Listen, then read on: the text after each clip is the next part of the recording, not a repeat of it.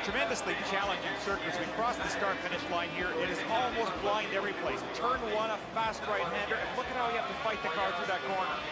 Just right up ahead, going to be a left-hander, another tight corner, totally blind. Look at the walls. They almost make the circuit just so difficult to see around. Underneath the Duplessis Arch and onto what they call the straight. Not really a straight, just a long, curving piece of track where these cars will reach a speed of almost 135 miles an hour. At the end of this point, one of the best places for outbraking competition, right there. All the way down to third gear, feed power on up against the wall, and start grabbing for gears without another straight. This is a tough track to pass on because of the nature of it.